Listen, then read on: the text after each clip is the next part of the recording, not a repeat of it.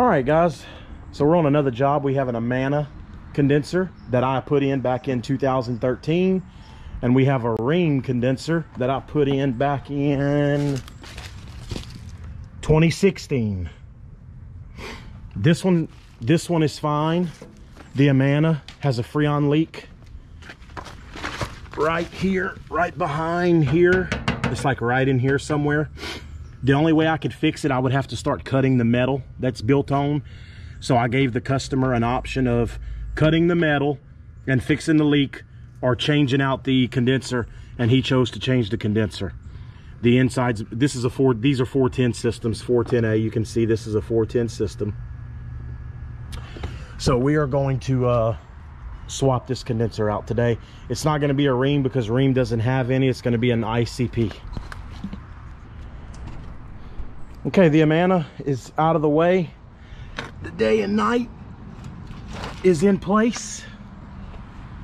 Again, Rheem was out of 4 tons. I would have loved to put another Rheem and, you know, match them up side by side and have 2 nice looking Rheems, but they're out of them.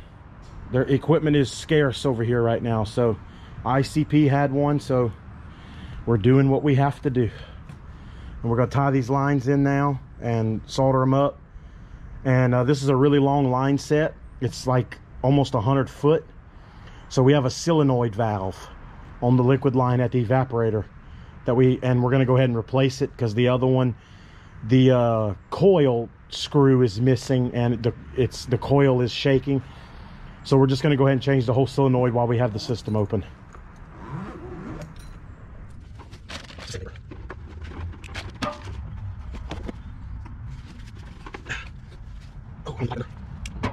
Oh, it's your fan, huh?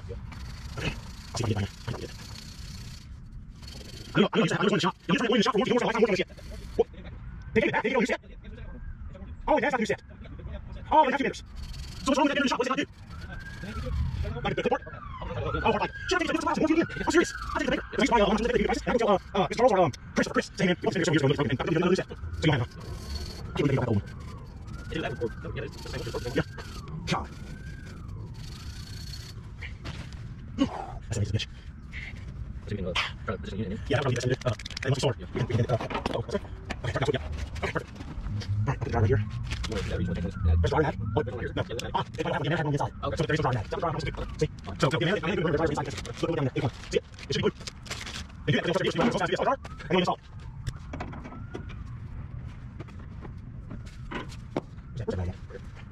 I think it's also right there.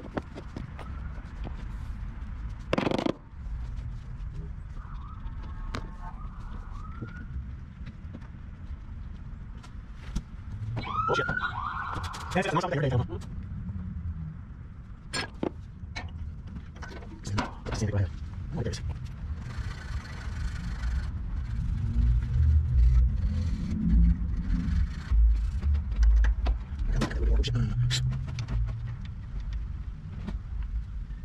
Whoa.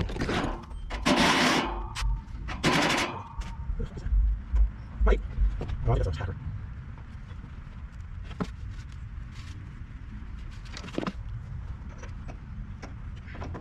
There we go. Proceed that corner? Yep. Okay. Yeah, that worked. Do you have any of that jail stuff that's right here? Yeah, right. Oh, yeah, he does. Yeah, get it.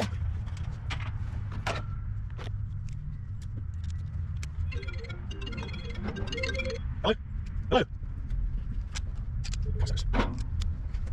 Just keep over. Yeah, okay.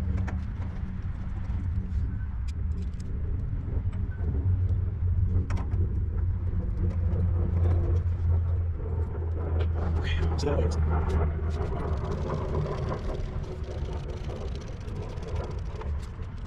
So you know house. This stuff works okay. Just not the reason. If you get too hot, just you have to do sorry, you can really use the bench and they'll be free. You just get it in there. You sorry. Okay, we can fix that. Alright. Switch. Yeah, that's all.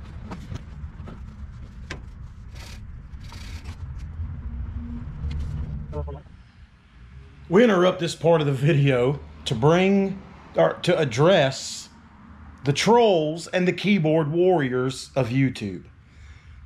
You're about to see me braze this unit in with no nitrogen. And yes, I know you guys out there, oh, he's not flowing nitrogen, blah, blah, blah. Look, I am just as, I think it's very important to flow nitrogen. But these are systems that we took over that were brazed in by another company that I know. They were not brazed in with nitrogen. The condensers we changed, but the indoor units, these systems have been running like that. And guys, I've brazed in a lot of systems with no nitrogen, going behind other companies that I know that were previously brazed with no nitrogen. And I mean, if they were previously brazed with no nitrogen, you know, then what good does it really do for us to do it, you know, if there is flakes in the system? But when I do a complete change out inside and out, I always flow nitrogen. But, you know, I've done the research. I've brazed on a table with a little piece of copper and then, you know, tapped on a paper towel. It doesn't really do as much damage as you guys think it does. But I know a lot of you guys are going to say something to me about this. I really don't care. But yeah, I'm not flowing nitrogen because these systems have been brazed in the past without nitrogen. And I really didn't see where, you know, putting nitrogen this time would help. So I didn't do it. But like when I do inverters or a complete system inside and out, you know, because I blow the line sets out, I do flow nitrogen. So I think it is very important to flow nitrogen. It's your choice. There's a lot of people here on YouTube that don't flow nitrogen when they install. So, you know, go after them too. Or to the keyboard warriors out there, pick up a camera like I do. Have the balls to put out some content, okay? We'd appreciate that.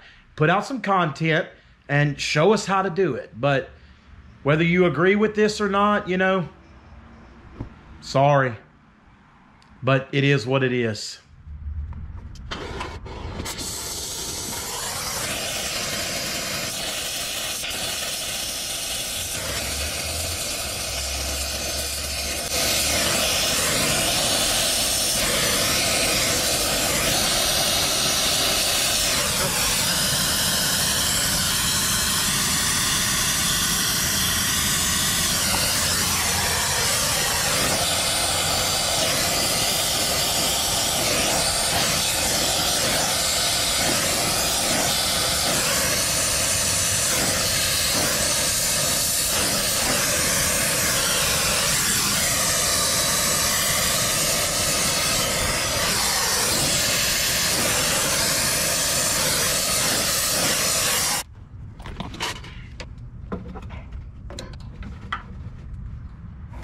Okay. Stick. Go. Ooh, again. All right. Just a little more. Here you go. Work. Add the just get enough. But you guys. Well, oh, it's got Chinese passers. Chinese passers.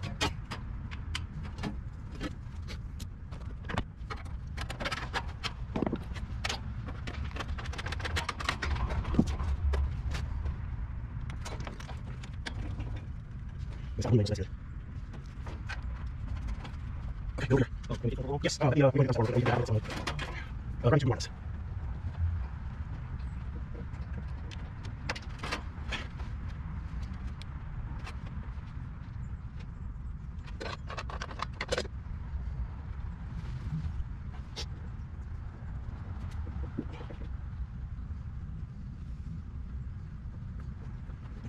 Okay, you can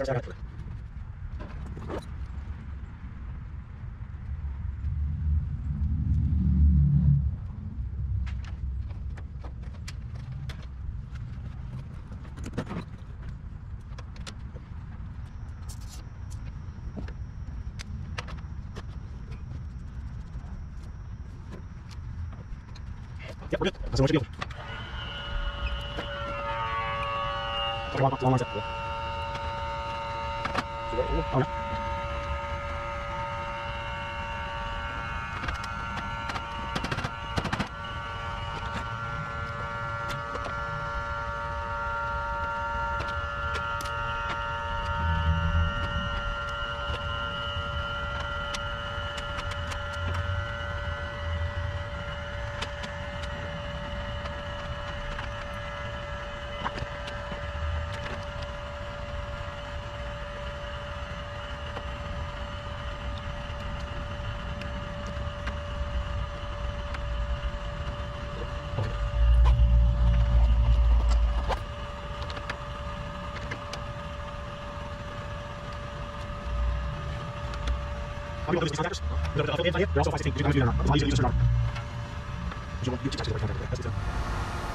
Okay, we're pulling a vacuum right now.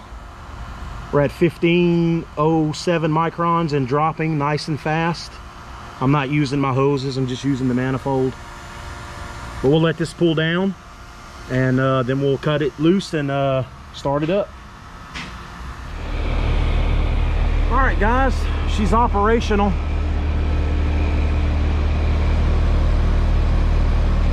The ream is running too, but it's coming around. It just the suction pressure just pumped down, but it's like I said, it's a long line set. It's like 80-something foot long, or right at 90, maybe a little over 90. That's why we have that solenoid valve.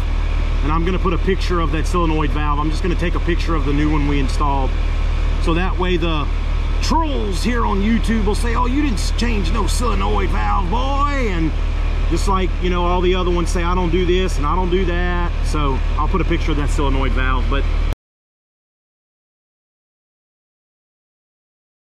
it's pumping up. Pressures are coming up. We're gonna let it run about 15-20 minutes. All right, guys, we're all done. Looks good. Nice and quiet.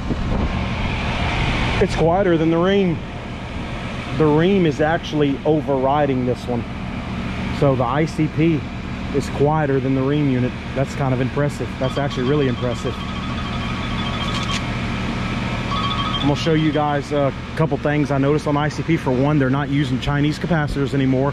I can't show you that because I've already put the door on. Take a look in there.